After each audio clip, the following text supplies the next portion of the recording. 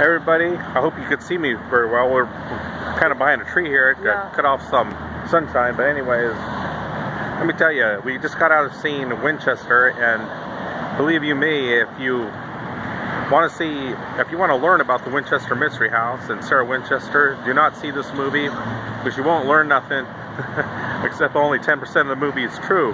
Yes, and it tells her what happened in her life and what was based on her misery, tormenting of all the spirits in her life. Yeah, it's a good entertaining movie. That's what it was made for, entertainment.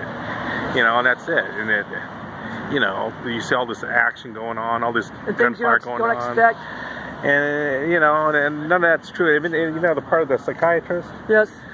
That's not true. There was never no psychiatrist who went to the house. Well, there's sorry. Anyways, sorry about the lighting again. It's a kind of a movie you don't unexpect each twist and turn of what happens. Yeah. It makes you jump off your seat sometimes. Yeah, and anyway, the whole thing was kind of, you know, I mean, it was entertaining, but... It was great. Yeah. For entertainment. Yeah, but there are a lot of ghosts, a lot of jump scares. I mean, just a typical ghost story, modern ghost story with jump scares, but if you want to see, if you want to learn about the Winchester House and all that, you know, don't watch a documentary, but if you want to be entertained, then watch this movie. Yeah, it's a great entertainment movie to watch. Yeah, I'll give it 3 stars. Yeah, and it's good for entertainment, and if you want to be spooked, you know, and don't get nightmares, you'll be fine. All right.